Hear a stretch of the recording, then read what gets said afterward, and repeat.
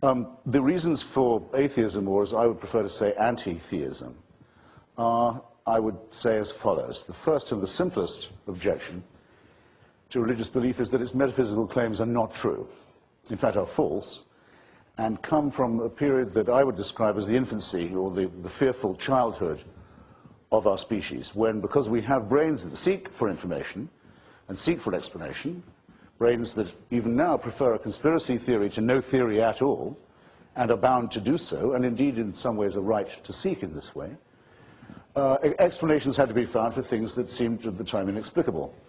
And in the absence of crucial information, we didn't know, we had no way to know that the Earth went around the sun. Didn't know that there was a germ theory that would explain disease. Didn't have any means of knowing that earthquakes were the result of living on the crust of a cooling planet in a rather odd solar system where most of the planets are either too hot or too cold to support life, and our own is in large part too hot or too cold to support it either, and where the remainder lives on a climatic knife edge, and always has. Some design, by the way, and that's just of one solar system. We didn't know that matters of this kind, earthquakes, waves, disasters, were not punishments. It was quite possible to listen to those and even to believe those who thought that they could explain. But for these people, a double problem arises. There is first the difficulty of, if not the impossibility, of demonstrating the existence of any creator or designer at all. I think I say something uncontroversial when I say that no theologian has ever conclusively demonstrated that such a designer can or does or ever has existed. The most you can do, by way of the argument from design, is to infer him or her or it from an apparent harmony in the arrangements. And this was at a time when that was the very best that, so to speak, could be done. But religion goes a little further than this already rather impossible task and expects us to believe as follows: that the speaker not only can prove the existence of the said entity, but can claim to know this entity's mind. In fact, can claim to know it quite intimately, can claim to know his or her personal wishes, can in turn tell you what you may do in his name. A quite large arrogation of power, you will suddenly notice, is being granted to the speaker here. The speaker can tell you that he knows. He cannot tell you how, but he can tell you that he knows, for example, that heaven hates ham, that God doesn't want you to eat pork products. He can tell you that God has a very, very strong view about with whom you may have sexual relations, indeed, how you may have sexual relations with others. He can indicate, perhaps a little less convincingly, but no less firmly, that there are certain books or courses of study that you might want to avoid or treat with great suspicion. Now, this suggests to me already a design. I think I can see a design shaping up here, and I think I can see who designed it and created it. I think it was man-made. I think the whole inference, because you can certainly see a design at work, is that this is human, that it was designed at a time of great distress and great ignorance, and that it had an enormous advantage, the design of which can be inferred from every one of its practices. It gives to people, ministers, priests, rabbis, shamans, whoever's cell phone that is should know that we know where you live, by the way, and where your children go to school. It gives to those people power in the here and now, the only place where it really counts. If you are His Holiness the Pope and you have arrogated to yourself, for example, the power to bind and to loose, and to decide who may read what, and how many tithes must be paid, how many holy days must be observed, how many disciplines must be followed, are you seeking power in the hereafter, or are you seeking it now? It seems to me very obvious that, inescapable conclusion, that it's temporal power that's being talked about. And of a very dictatorial kind, I might add, an absolutist kind, a kind that is not open to the ordinary challenges. The divine right of kings was something you had to challenge not just at the risk of your life, which might end quickly, though the end itself would be slow and painful, the end would be final, but you were told you risked your immortal soul and the rest of your life too. That's quite a powerful instrument of secular discipline. And everyone can name their favorite example, I think, of how and where that kind of tyranny over the minds as well as the bodies of men was exerted. We think of it as belonging to our prehistory, but we only have to look as far as today's Iran, for example, to see a classic theocracy, a country from which I've recently returned, where I wondered how to convey sometimes the flavor of what theocracy really is like. Well, if you're a woman who gets in trouble with the regime and has committed a capital offense in Iran, but you're underage, you're a virgin, you may not be sentenced to death under the law of Iran, because the law forbids the execution of virgins. But you may be raped by the Revolutionary Guards so that you're no longer a virgin in the prison and then executed. I think that sort of conveys what people feel they're allowed to do when they think they have God on their side. And I could tell you far worse than that about what the arrogance of power is when it thinks it's backed by the divine. Well, this arrogation of power in the material world is really nothing compared to the dictatorship that is suggested by those who infer the whole celestial design that backs it. That's why I want to spend a moment or two telling you why I'm an anti-theist. You may be an atheist and wish that there was a God who loved you and took care of you. It's possible, but just to decide there isn't enough evidence for it, just as Mr. Jefferson was a deist, but didn't believe in religion. He didn't think God intervened. These positions are equally compatible. I know several atheists who would happily say that they wish it were true, but that they can't find that it is believable. My own view is that it's very fortunate for us that it isn't true, and I shall say why.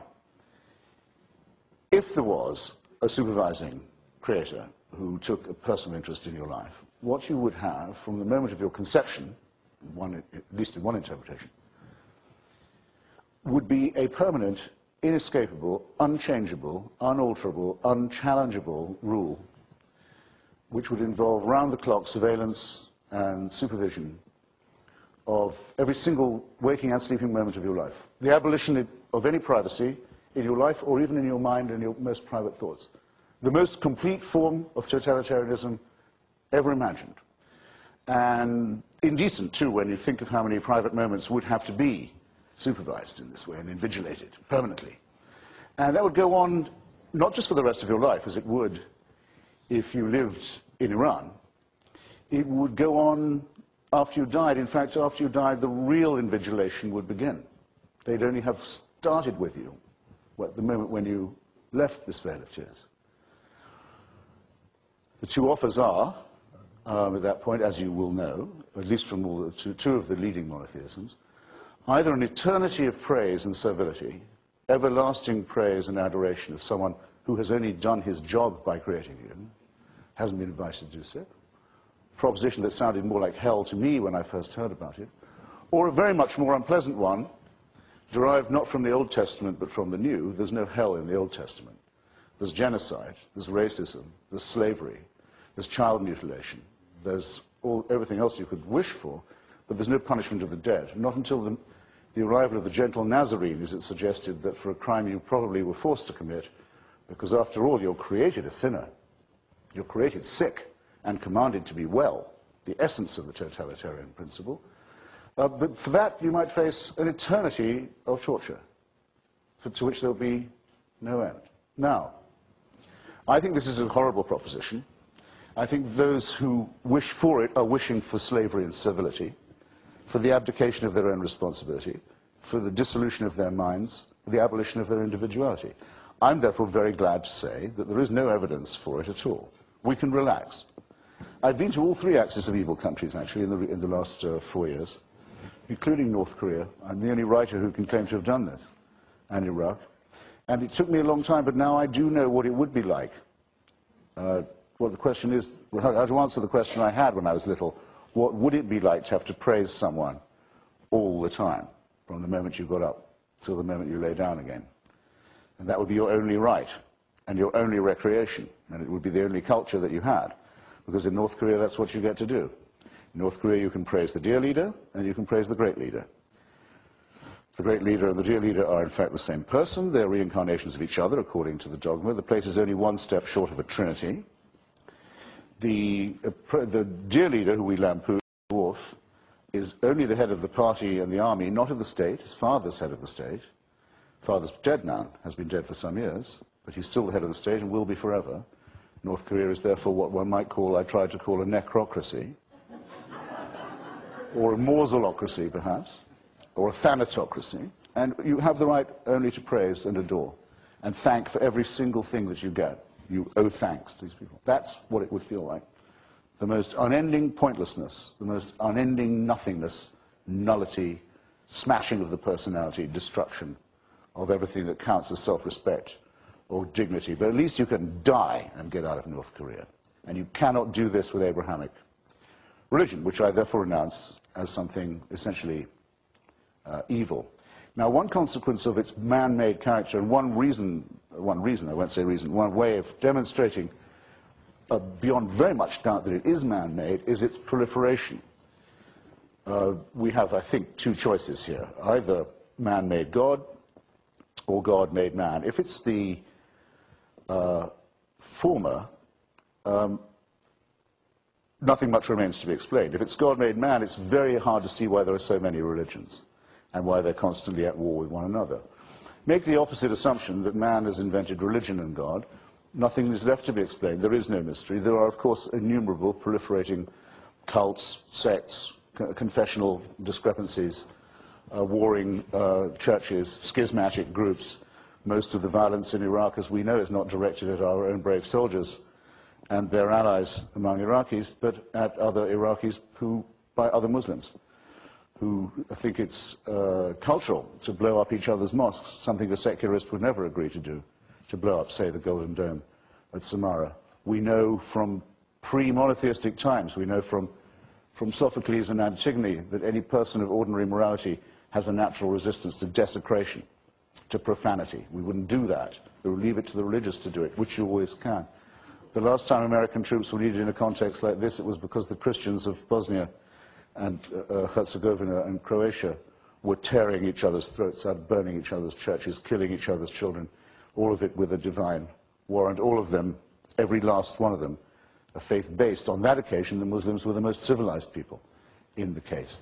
It doesn't make any difference. Almost everybody gets, as it were, their turn at bat to be the most intolerant among religious. But to say that this is man-made, it seems to me to say something that's almost obvious. Now, I'm saying all this. About a minute. Okay, I'm saying all this in the United States, where I must now say something I've been waiting for months to say, actually years to say, my fellow Americans.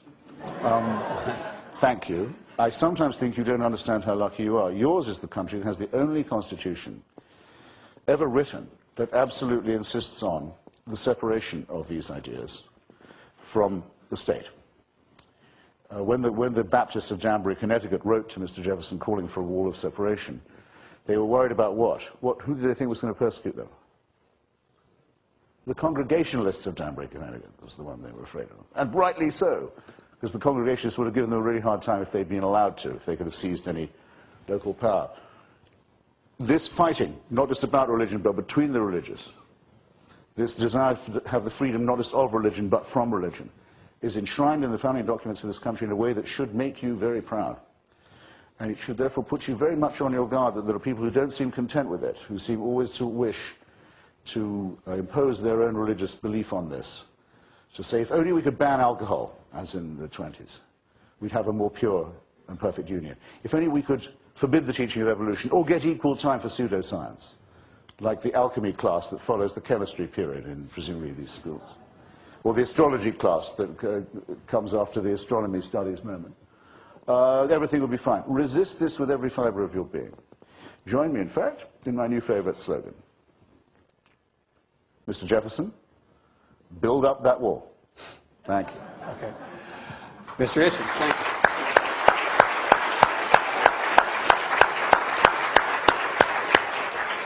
Dr. Olasky, your move. Well, I share Christopher's concern about round-the-clock surveillance, but I need to point out that we are in Texas, and we tend to sing in almost a ritualistic fashion, "The eyes of Texas are upon you." You cannot get away. You may think you can escape them. Rise up early in the morn. The eyes of Texas are upon you until Gabriel blows his horn. The religious sentiment there is something that a lot of us do believe in. In other ways, we have certainly a separation of church and state, although certainly not a separation of university and football. I'll rebut some of your specific statements later on, but I want to start with the big picture. When the second terrorist airplane on 9/11 hit the World Trade Center, ABC's Diane Sawyer was speechless for a moment, and then she uttered a soft, "Oh my God." And that, I suspect, is what a lot of us said, and the question is, are we crazy? I appreciate your guts in defending the war against terror. You've taken a lot of heat for that. I also appreciate your remarkable accomplishments in both speaking and writing. As for me, I'm just a writer. I really am. I've been in about 3 debates in 15 years. I tend to sit with my laptop and try to think things through, so I hope you'll all excuse me if I work off some notes here. I'm a writer, not a talker.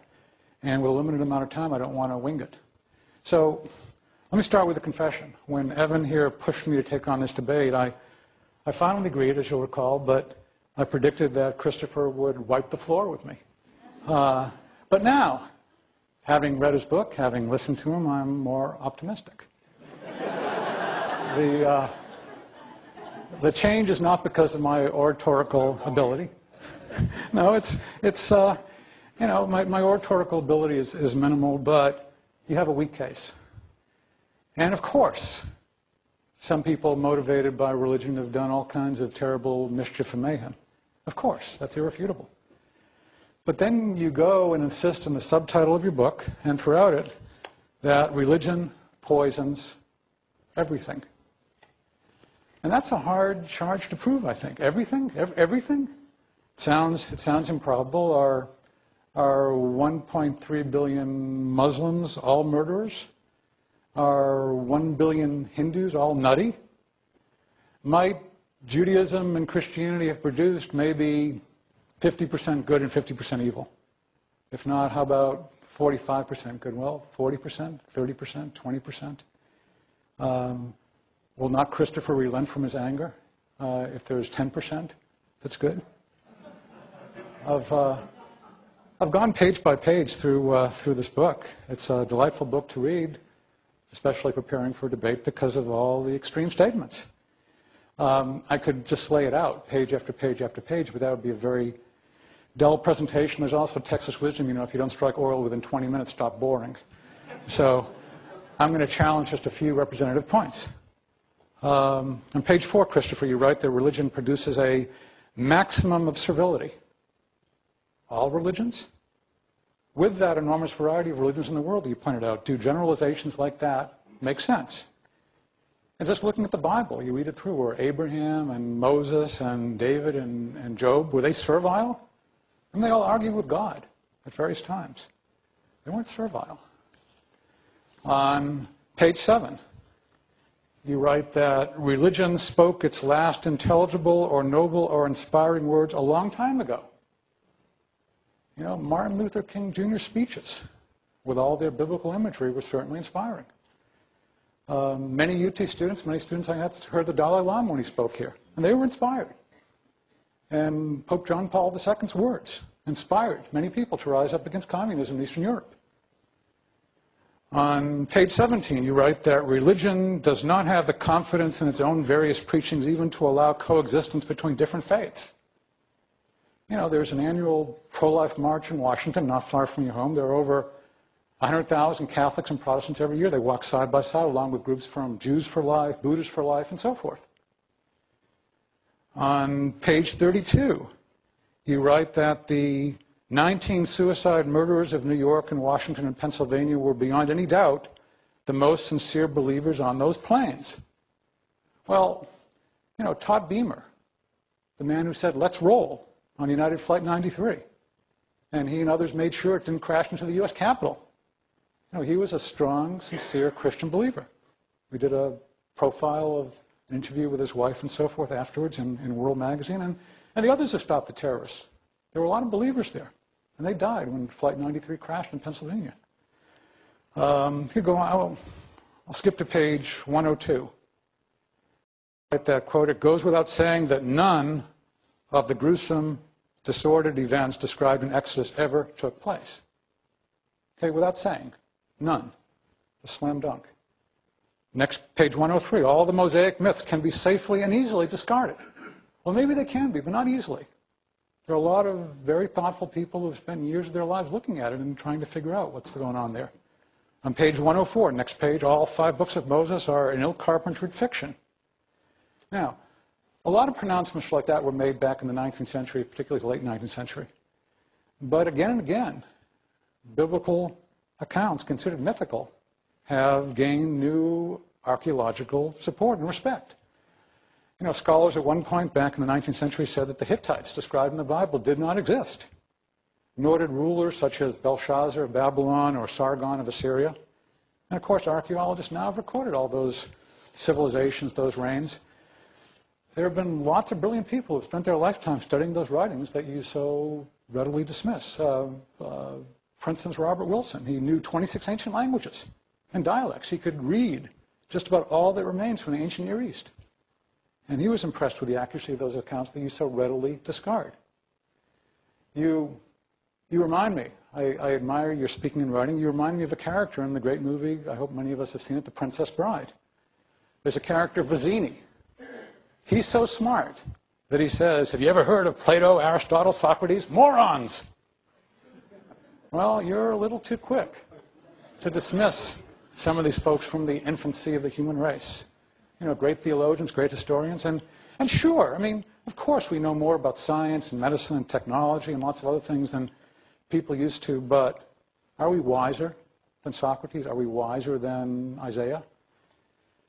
You write on page 160, "One knew, of course, that the whole racket of American evangelism was just that, a heartless con." You know that everything in American evangelism is a heartless con, a racket? I've been a reporter over the past 20 years. I've reported stories from around the country of people who, well, maybe or maybe not they're heartless, but they're evidently very stupid because they've spent their time in a racket that's yielded them no money. I mean, you live in Washington. You could easily visit some of these racketeers.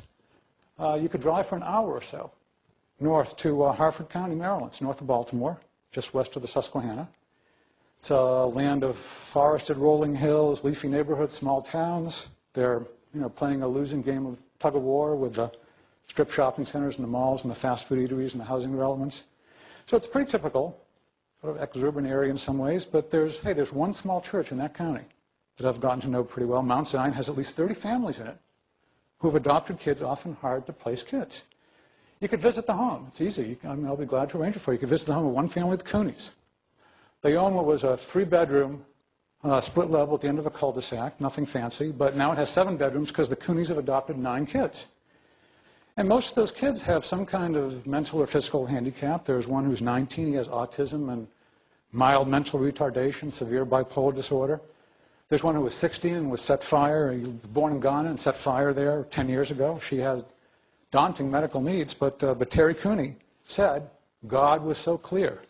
I mean, that's her racket, evidently, to take care of these kids. They have a 14-year-old Stephen who weighed only 2 pounds when he was born. He was born with cerebral palsy, and the Coonies adopted him.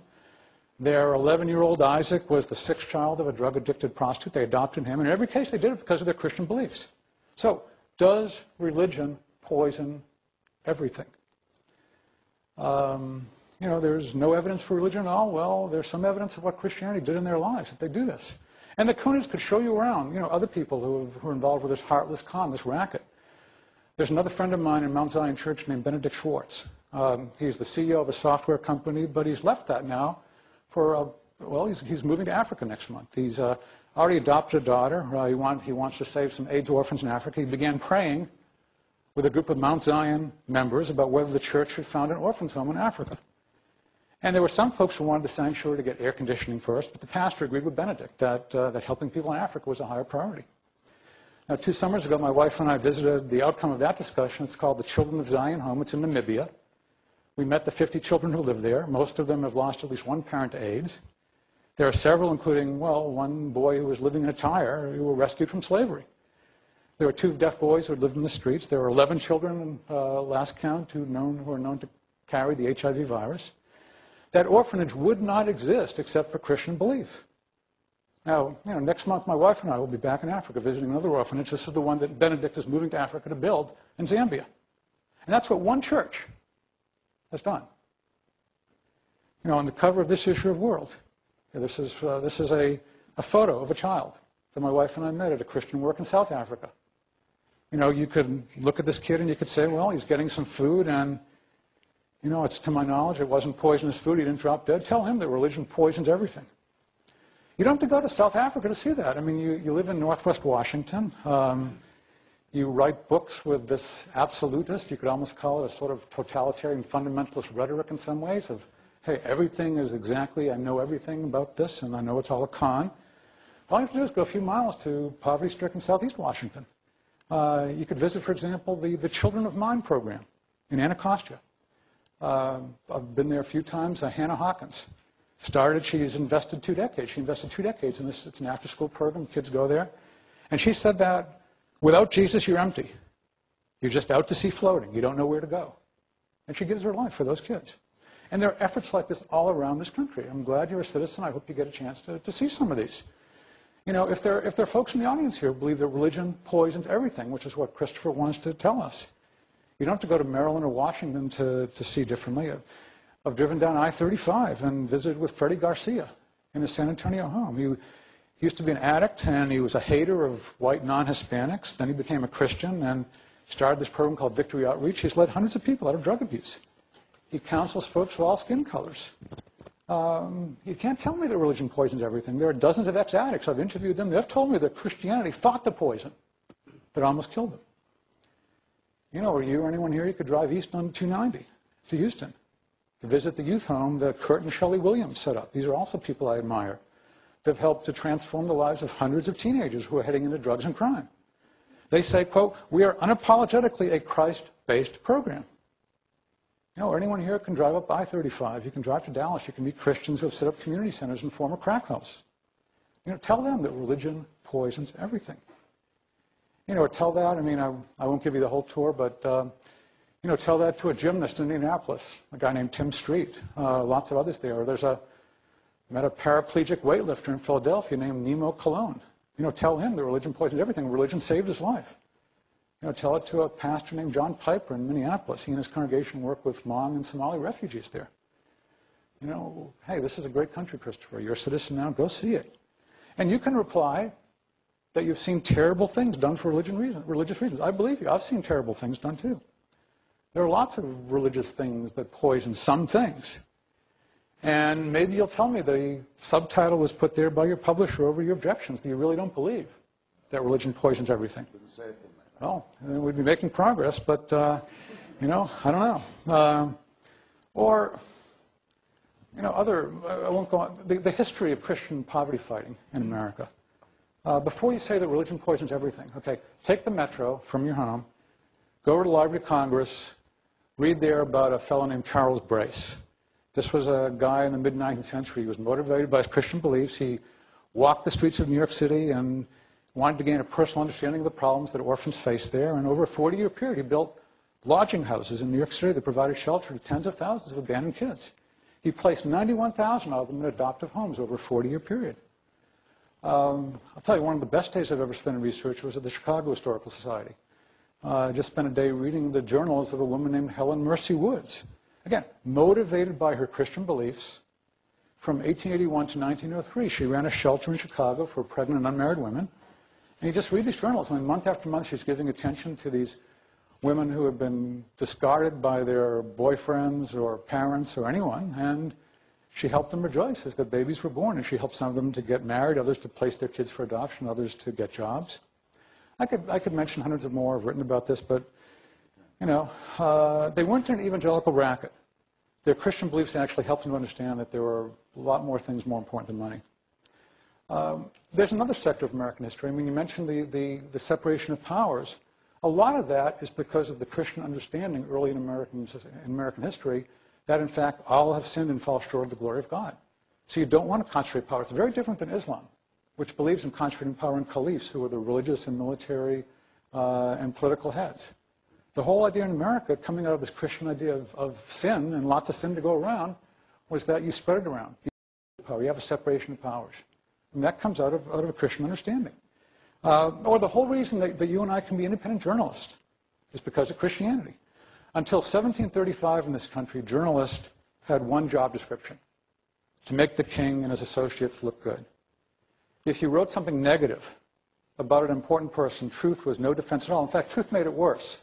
They had an expression: the greater the truth, the greater the libel. Because if you wrote something that was true, it was more likely that people would believe it. And if you were, in many ways, discouraging people to put all their faith in the king or royal governor, then you'd be thrown in jail. Truth was no defense at all. Seditious libel.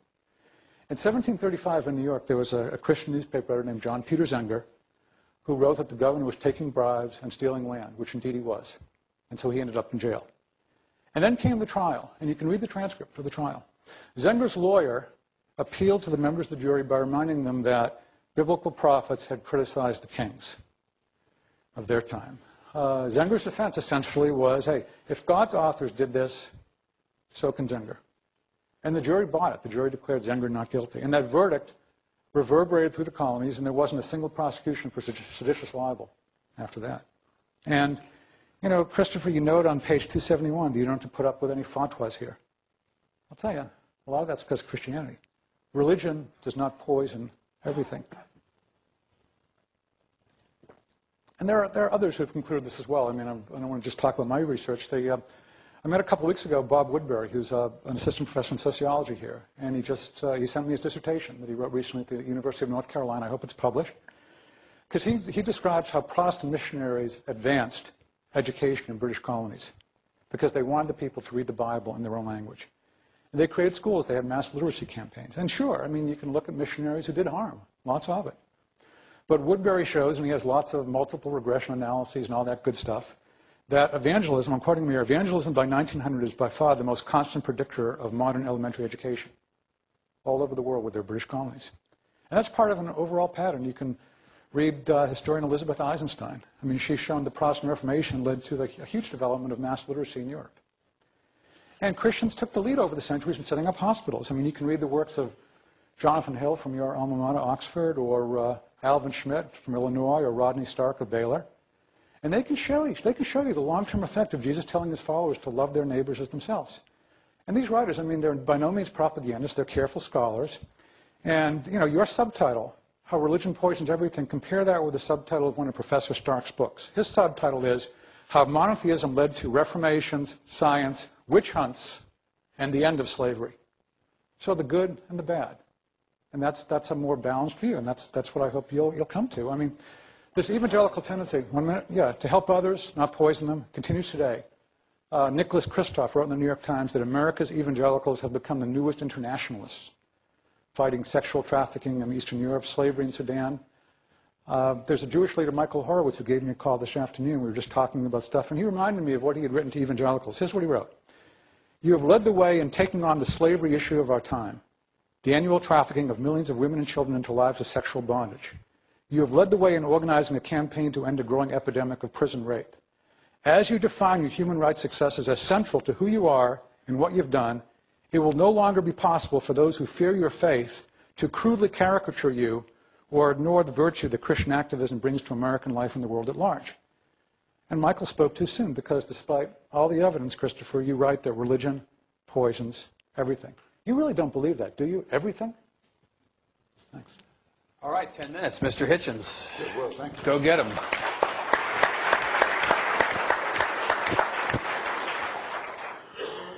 Well, I would have thought it was too much to expect that this other speaker would have devoted all his remarks to me, too. I mean, they don't exaggerate when they say Texas hospitality. It's very kind of him to make me his special subject, but let me try and take some of his points in order. First, a very small one, the Diane Sawyer point. I think she did say that when she saw the second plane go in, but I've seen the film, the only film there is, of the first plane going in. It's rather harder to see, and so you get the first words that are said in the post-9/11 era, or the immediate post-atrocity moment. And those words are spoken by a man on a big fire truck in New York, where the camera is mounted. And he says, can you guess? Yes, you can. Holy shit. And that was exactly a correct description of what was going on. much more accurate than Diane Sawyer calling on God, which even I will do when I've run out of words or, above all, concepts. Yes, of course I'll say thank God. What else is there to say? I'll say it, as a, if you like, as a courtesy, but don't over-attribute it. Now, had I said that philanthropy was poison, or charity was poison, I think you would have probably had me over a barrel. I say in my book, I give quite a lot of time to it, actually. I have a moment in Africa, in northern Uganda, where I was recently. I don't just sit in northwest Washington, as it happens, where I was doing the following thing. I was seeing the progress of probably the most cruel and horrible war, not just in Africa, but anywhere in the world, since, I should think, the Khmer Rouge in Cambodia. I think it outpaces the Darfur War in its horror and cruelty, if not in its scale, for this reason. You've probably heard of the Lord's Resistance Army of northern Uganda, and of its terrible leader, Mr. Joseph Kony, who wants to impose the rule of the Ten Commandments on Uganda. He's a former altar boy, and whose army is made up of kidnapped children who are turned into zombies and sadists at a very young age and sent out to kidnap other children to replenish the ranks. And there's a real evil to this because, of course, even the Acholi tribe, the people who suffer most from this ghastliness, don't want very rigorous measures taken against this terrifying little army of children for fear that their own kidnapped children will be killed. So it's a sort of double indemnity. And it's enormously retarded the recovery of Uganda in the name of God. And though it's a Christian force, very explicitly so, its paymasters are actually the Sudanese murderers who've commissioned the genocide in Darfur, because they want a revenge on Uganda for Uganda's help for the South Sudanese Liberation Army. So it's all a wonderful faith-based nightmare down there. And I was sitting in a camp where these children are gradually, some of them come in and give themselves up, some of them are captured, some of them get lost and are picked up. Terrifying children with guns and eyes of stone, who've learned so much about cruelty in such a short time that it shrivels your heart. Being rehabilitated. And the people doing this were rather fundamentalist, but very decent Christian group. Can't remember exactly which, the World Forum something. And I was sitting with the man who ran it and said, well, I'd like to ask you a question. I said, as an unbeliever, which of you do you think is the most sincere Christian? I mean, here's Mr. Kony, who really goes out and fights like an Old Testament man and says he's going to impose the law of his tribe and his people and his teachings on everyone. And he wants the Ten Commandments and nothing else. And there's you. And you're doing what any secular group could do. I mean, Amnesty International could be doing what he was doing. I mean, not Amnesty International, in fact, but you know what I mean. Human Rights Watch, in fact, in Uganda is doing that and much more. And I know literally hundreds of secular missionaries and human rights workers who do what they do for its own sake, not to proselytize for a church or witness for a faith. Actually, to my surprise, the man took the question very seriously. He said, I often asked it myself. I don't know which of us is the real Christian. I have no means of knowing. Maybe it's Joseph Kony, maybe it's me. Well, you see, my case is the following. There really couldn't be another answer to that, because if you need a Christian or religious reason to do what you ought to be doing anyway for your fellow creatures, it seems to me at best superfluous, and at worst perhaps slightly, just very slightly, I don't mean to denigrate anybody's humane work, slightly suspect. Why would you need an extra reason? Hope I'm making myself plain here. Could it be proselytization? It very often is.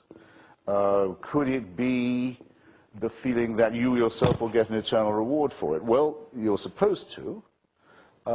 Secularists who undertake this kind of work can't be suspected of this kind of thing, nor of trying to win converts. It seems to me it's an optional belief. By all means have it. What you've said is being done by any of the people you've mentioned is being done by religious Jews on the West Bank, though they want to bring on the Messiah and Armageddon and bring about the end of the world, and by Muslim groups everywhere. In fact, Hamas it justifies its whole rule in Gaza, a disgusting dictatorship that it is, by its provision of social services to the poor, the needy, or, as Mother Teresa would always put it, the poorest of the poor. That's exactly their justification. The same is true of Hezbollah in Lebanon. If you allow it once, you allow it for everybody. It isn't an argument. It's barely even an observation. And when I said about evangelicals, I meant to say, and I said about a very revealing film which you may have seen about Marjo Gortner, the little boy who was put onto the preaching circuit by his parents. His name is an anagram of Mary and Joseph, and became one of the biggest tent draws around the country, a national superstar, while his life was ruined and exploited by these gruesome parents. And I don't know just so these people can make their escape under cover of night. I don't remember whether it's said of the firstborn of Egypt that they were members of the Al-Qaeda organization or whatever fantastic allegation you made against the Amalekites, who are so thoroughly destroyed that we'll never know anything about them, like the Albigensians. We hardly know what the heresy was because of what a thorough job the Pope did. See how the Christians love each other, by the way, on these occasions. What did the firstborn of Egypt ever do to this loving God, that they should have their lives taken so his chosen people can run away? What's moral about believing this? What morally normal person will say they want the destruction of children for their redemption in Canaan? Professor Stephen Weinberg puts it quite well, I think. He says, in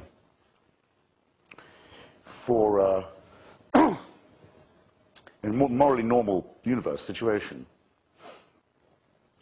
people of goodwill will do the best they can, and people of ill will, psychopathic types, wicked, evil types, will do the worst. They will do wicked things. If you want to get good people to do wicked things, you need religion. What do I mean by that? I mean to say that when they see a newborn baby arriving in their life, if anyone's ever thought, even myself, well, maybe there is something to this. Look at the perfection of this little bundle.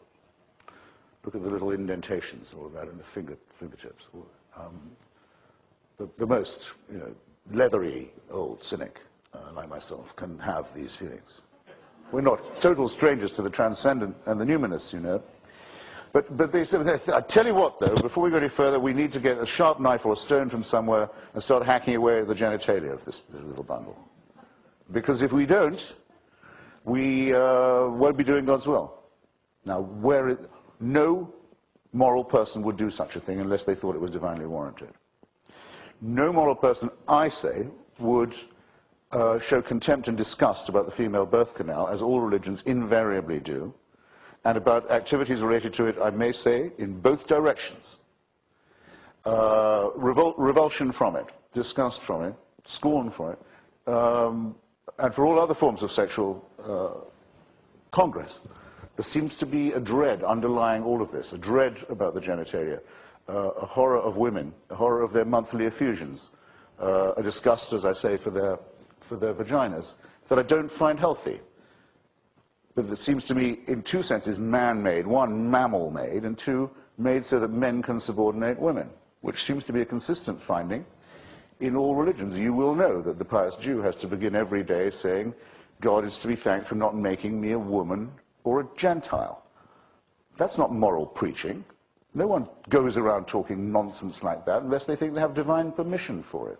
Religion is therefore, yes, a poison, because it spoils even righteous acts. Now, I don't blame you for not reading all my book, and I certainly don't blame you for not quoting all of it. And by the way, we will just have to have a wager on what you said in yours, and I'll stand to my part of it. But I do spend a bit of time on this question of virtue. When a Muslim cab driver, who found a great deal of my money and my wife's money on the back seat of his taxi, and knew very well he could have kept it, we had no means of finding him, went to the trouble he did to bring it back and give it to us and say, well, that's his Muslim duty, wouldn't even accept when I tried to give him 10%, because I knew probably that would be an insult.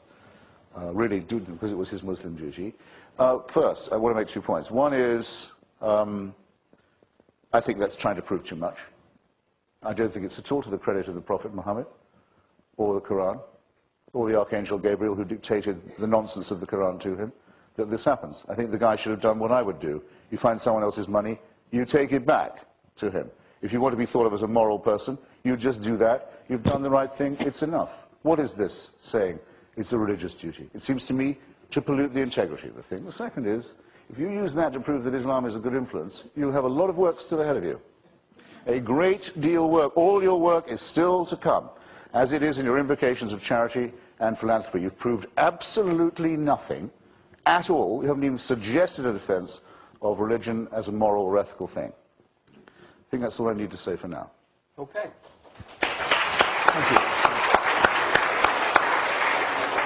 Finally, to conclude, Mr. Olasky, Dr. Olasky.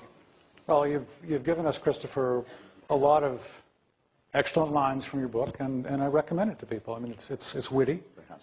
Yeah, it's well written. I think sticking with it and writing as you do, I mean, does show a certain virtue, although you may not like that term. And that's one of the things I've tried to point out in the book you refer to, that Lots of things are important in war and in debate, and one thing that's very important is character and virtue and leadership. People will follow those they admire and often won't others. So all these things are important to take account of. But I'm troubled here by the way that you speak and you continue to speak with absolute certainty about all these things. And in fact, if our existence is random, it's all random, why should we trust what you say at all? Why should we believe it at all? It's a random utterance. You could do something entirely different half an hour from now. It's all random. We could talk more about a lot of the points you raised. The Amalekites, of course, were not wiped out. If you're familiar with the book of Esther, Haman is one of their descendants. And actually, in Jewish lore, Hitler was a descendant, and so forth. So, there are a lot of things we could talk about. I mean, you say this is madness. You're generalizing about all religions again, men subordinating women, and so forth. Let me just talk about that. And this actually ties in with this whole question you've raised about whether any of these scriptures could possibly be believable, that perhaps they were all written as propaganda booklets. Let's look at the Gospels. If they were just propaganda, their authors were really idiots for giving women a vital role in the founding of religion. They showed women as the first witnesses to the empty tomb. That would just add to suspicion as to whether Christ truly rose from the dead. The positive view of women that you see in the New Testament is so different from a negative one that dominated some of the other cultures around them. There's just so much here. The precision and specific detail. I'll mention one thing that appeals to me as a journalist in the Gospels. There's been a long-running debate about whether they were written pretty soon after Jesus, within the first several decades, or whether they were written much later. 5 years ago, I remember an account when the Monitor, the USS Monitor from the Civil War, was pulled up from the ocean bottom. And experts were surprised to find braces on the gun turret that were undocumented by all the literature at the time. People thought they knew pretty much about how the Monitor had been put together. They found these braces. They found mustard bottles where the crew had eaten. Now, if we found in some musty library a document asserting the crew had added some braces and had also braced their taste buds by pouring mustard on otherwise inedible biscuits, then we'd be much more likely to say, this sounds like a manuscript from 1870, rather than something written 100 years afterwards, when all that had been forgotten. Same thing with the Gospel. There's amazing specific detail in there that adds to the credibility. And same deal with the Bible overall. I mean, your attacks, it's interesting that you're rising in the bestseller list. I congratulate you. But these attacks are nothing new. They were common in what's called the golden age of free thought in the late 9th century. Robert Ingersoll was a leading figure within the Republican Party at the time, and he was probably the leading orator in America. And he was also, in his own words, an implacable enemy of Christianity. You would share a lot with him. He called God an eternal fiend. He held God in abhorrence and contempt. He attacked God's infinite malice, his infinite lie. This is in the late 9th century. And he predicted, as did lots of others, the imminent demise of religion in general, or Christianity in particular. And he said things similar to what Christopher D. Wright, that when religious groups had an educational monopoly, it was hard to mount an attack on the concept of revelation and miracles, but here's what he wrote. Now that religion's monopoly has been broken, it's within the compass of any human being to see those evidences and proofs as the feeble-minded inventions that they are. So anyone can see that's feeble-minded. Well, what's happened? I mean, why is Christianity so strong in the U.S. now? Why is it expanding rapidly in Africa and South America, and especially in China? My wife and I were there last year. It is like wildfire. To answer that, I think we need to turn your accusation on its head. It used to be that atheists could talk about the unique evil of religious dictatorships, and no one could show that the problem was broader than religion because we didn't have a track record of secular dictatorships. Now we do. Thought experiment. Imagine that in the 20th century, in the biggest country by land area, also the biggest country by population, those two countries, let's say that leaders were able to knock off Christianity and teach atheism in all the schools. Would things get better? Well, you might think, okay, we don't have to do a thought experiment. We have actually the historical evidence, the Soviet Union and China. And they did establish atheism, and the results were not particularly pretty. And I'm not bringing up this evidence to say Christians are good and atheists are bad, but if you're saying that religion poisons everything with the assumption that other things do not poison, that's clearly wrong.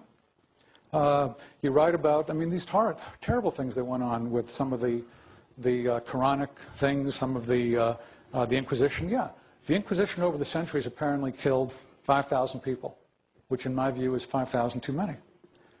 Stalin and Mao killed not 5,000 or 50,000 or 500,000 or 5 million even, but probably at least 50 million. That's the experience of atheism in power in the 20th century.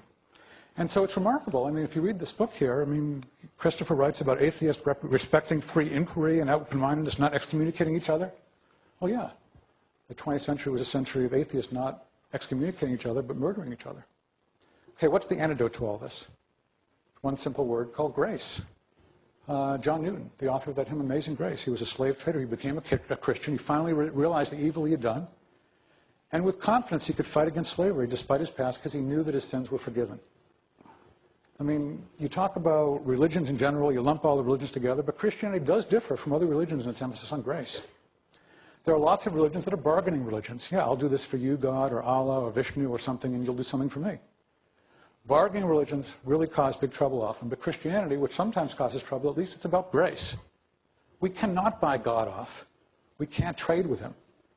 And folks who get this find it enormously liberating.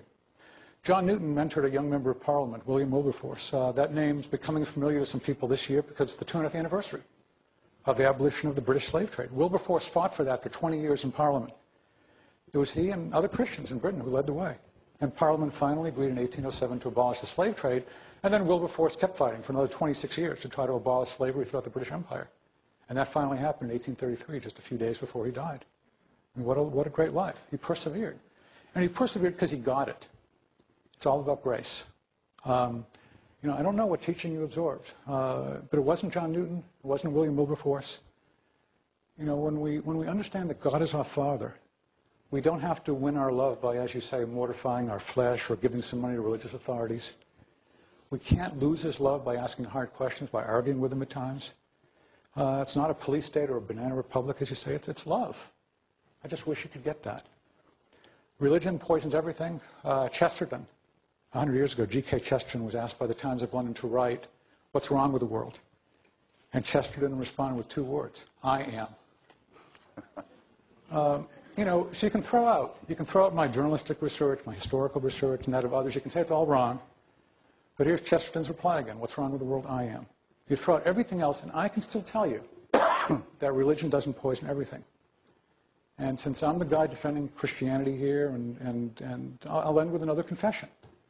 You know, both you and I were married and divorced before our second marriages, which thankfully have lasted. I don't know your experience, but I do know mine.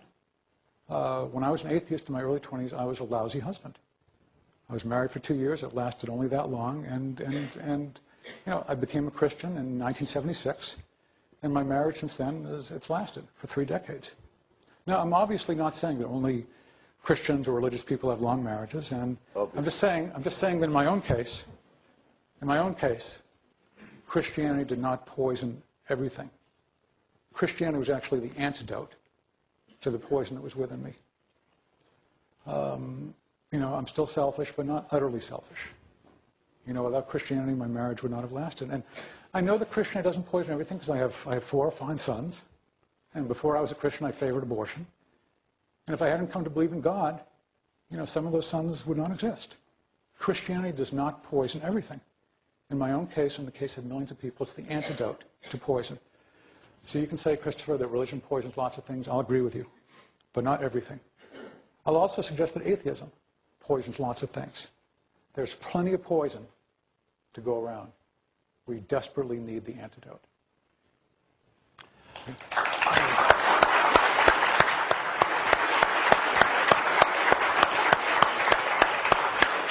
Well, I think that was just fascinating, just terrific. Now, we are to have questions, I believe, do we have time? But very, very brief questions from the audience. May we do that? Very, very brief before we have the signing part of this. Let's ask in the audience, anybody who's not been numbed into silence by this great debate. In the back, ma'am. Hello. That was really compelling, and thank you for sharing your time. I wanted to ask Christopher, You referred to the Lord's Resistance Army as evil, which I completely agree, and it's a very sad state of affairs. But I was wondering, in your use of the word evil, are you using it as an adjective, or can you believe in evil but not believe in God? No, I say in my book that I believe that evil is a real thing. I can't prove it. There are quite a lot of things I can't prove that I couldn't be without. A lot of people jeer when you say evil, especially when the president says it. They say, oh, he's saying things are black and white when they're grey and so forth. You know how many liberals talk. If you put the word lesser in front of evil, you'll find every liberal's willing to use it.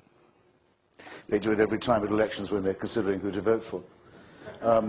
I think that I've been to places where there's no other word for what I've seen. It's the surplus value of sadism and dictatorship and slavery and so on. It's the gratuitous bit on top, the bit that's just there for thrills and that would be done even if it didn't do the perpetrator any good. I mean, the self-destructive, nihilistic element. I can't put it any more strongly than this. And when you smell it, when you see it, you'll know. Hope you never do. Sir. I wanted to first thank, is this on? I wanted to first thank the LBJ Museum for putting this on. Yeah, very well said.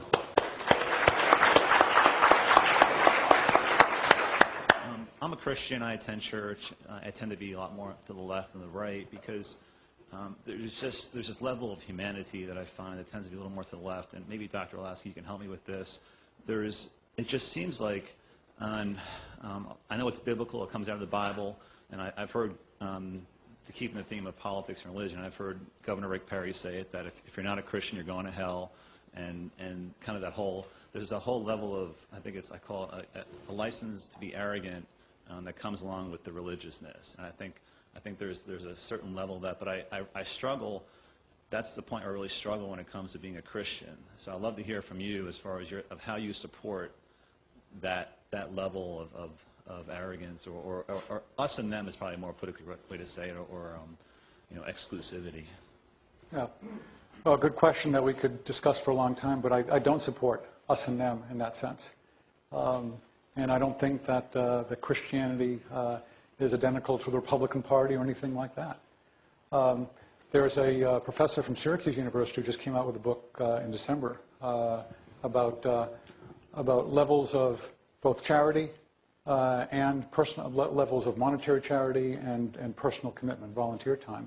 Arthur Brooks found that, in fact, whether it's religious left or religious right, both groups give about 40% more of money and time than people who are secular, whether on left and right.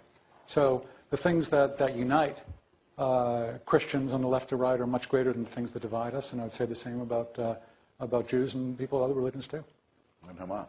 I'm tempted to ask before we go to the next question. Since Christopher and I are non-Christians, will we go to hell, in your mind? I'm never going to say that about anyone. It's not my call. Per the governor's comment, okay. Sir.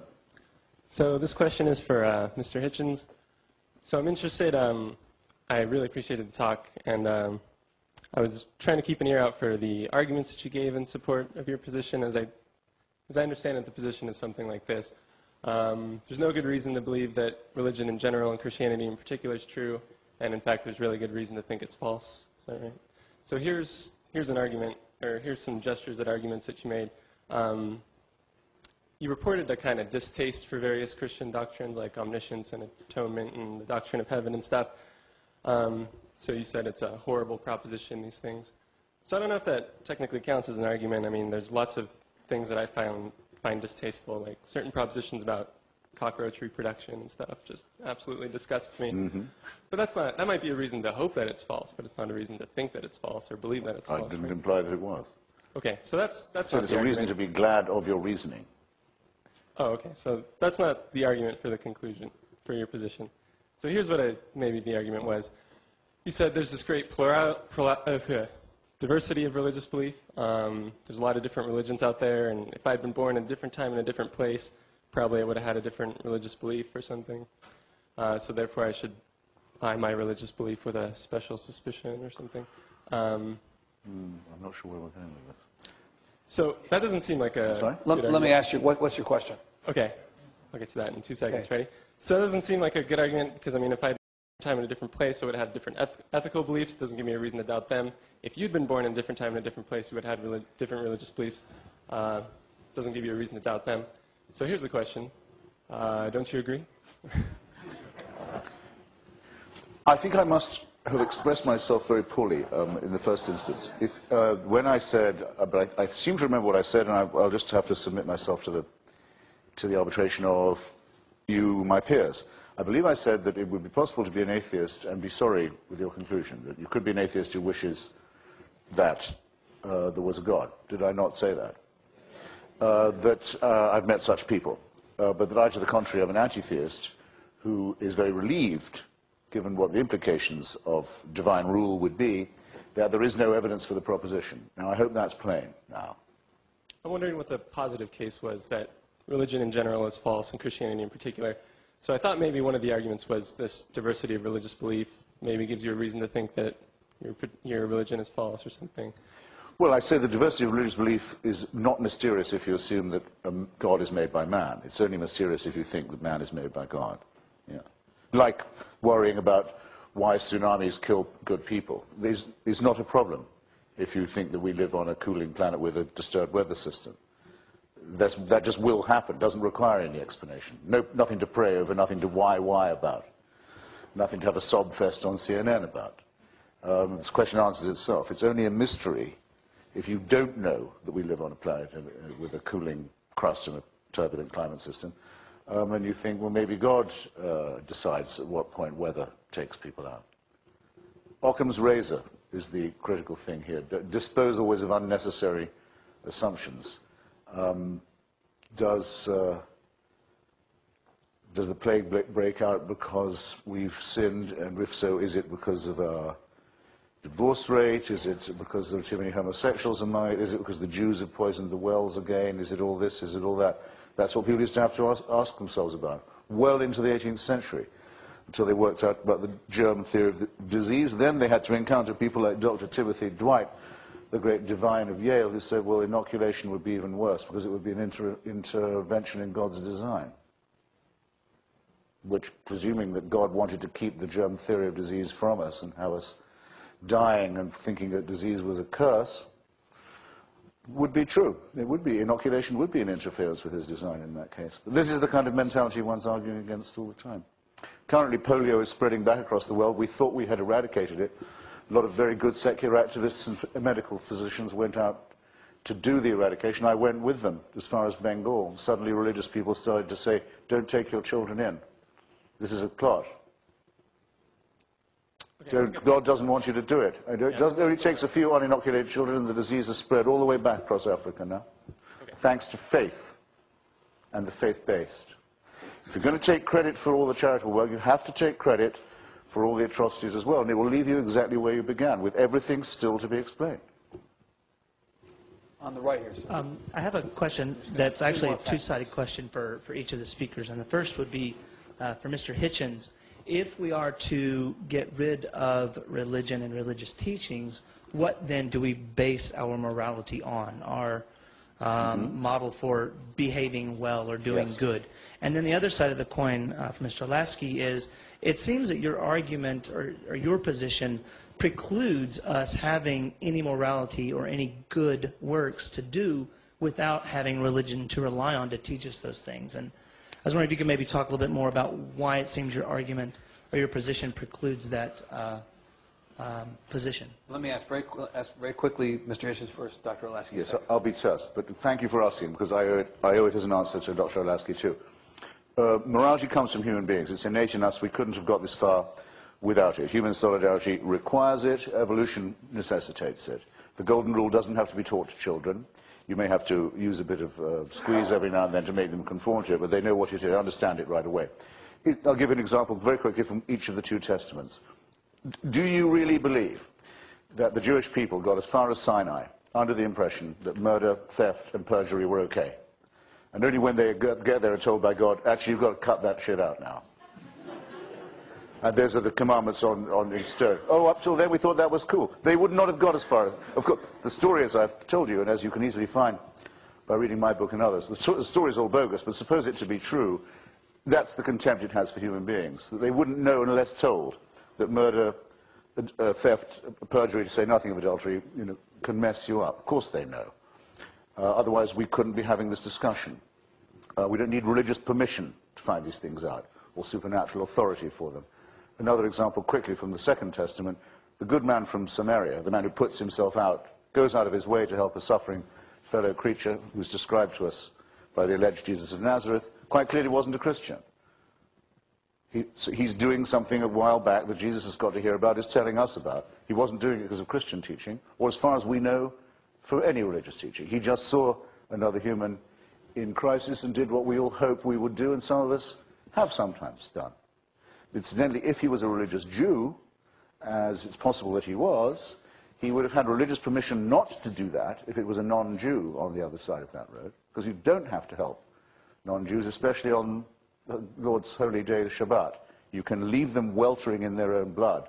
In fact, you may be ordered to do so, rather than break a commandment. So once again, only religion could make people act in a bad way in such a circumstance. Ordinary humanism is more than enough. All else is superfluous, explains nothing, and or leaves everything remaining to be explained. QED.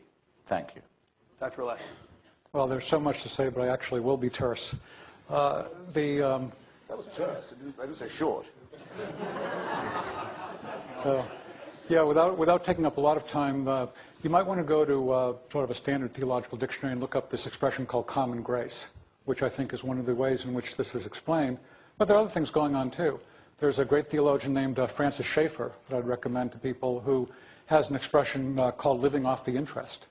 In some ways, the society we have here, does depend on some of the teachings and understandings that developed a generation, 2 generations, 3 generations ago. And the question is, are we still adding to that, or indeed are we living off the interest at that point? So these are critical questions. I just want to mention also, if we're going to talk about Timothy Dwight and inoculation, we should also just mention that one of the Puritan divines who gets often deservedly so treated with sarcasm was a fellow named Cotton Mather. And Cotton Mather in 1721 in Boston actually did inoculation, working with a doctor named Boylston at that time. Boylston Street's named after him. And Cotton Mather really pushed inoculation. He was a member of the Royal Academy of Sciences, and he pushed inoculation over the objections of lots of folks, including one of the newspapers in town that was run by James Franklin and his little brother Benjamin. So there are a lot of stories we could tell, a lot of history we could go into. We just don't have time for that tonight. Thanks for your question. We have 2 questions remaining, and then we're going to release everybody. Gentleman in the hat first, and then Senator Estes last. We'll close the evening. Sir.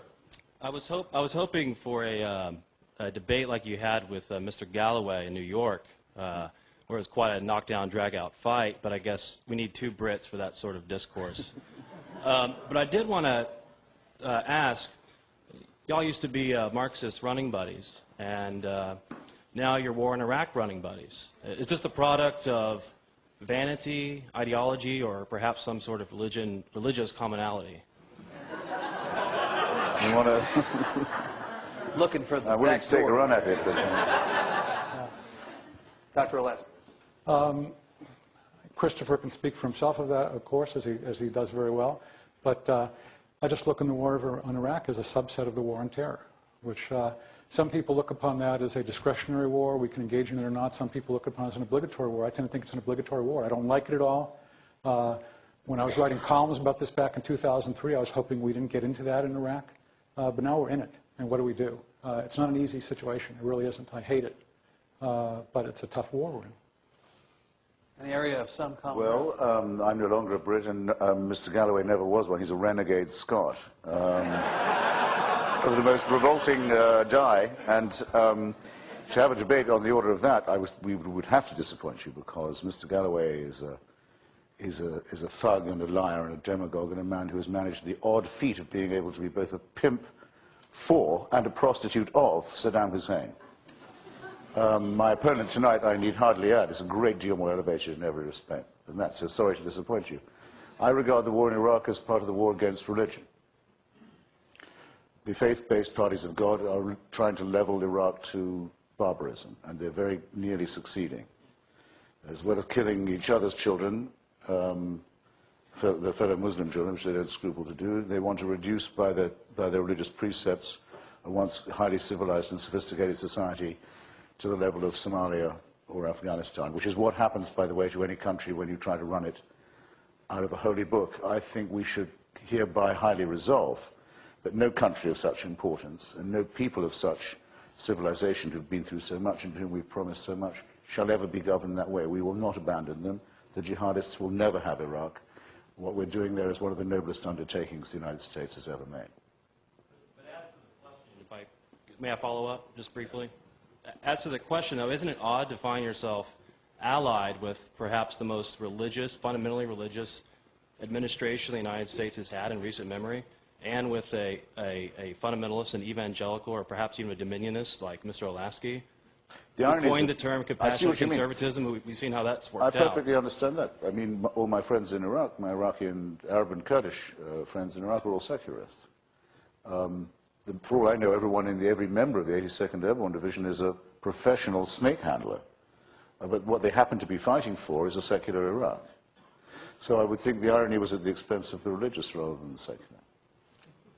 Last question of the night, Senator Estes. Thank you very much. Thank you to both of you for a tremendously stimulating debate. And Dr. Olasky, you've been a hero of mine for many years and part of what spurred me on to government service. But this is a question for the other side. And I was glad you talked about Occam's razor, but let's get to the end of our life individually. How do you answer Pascal's wager? As far as I've never heard an anti-theist, explain maybe a short explanation of Pascal's wager. Will be short. Yeah. But I can also say that, as well as at fine bookstores everywhere, my book, which you can get now, does have a discussion of this very question. So if I seem to stumble on by condensing it, you can get my more rounded view. Pascal's wager, in case it's not known to you, comes from Blaise Pascal, who addresses his pensée to the one who is so made as that they cannot believe. That's me. And he says, well, let me put it to you like this. What have you got to lose? If you bet God exists and loves you and you're wrong, you're no worse off than you were already.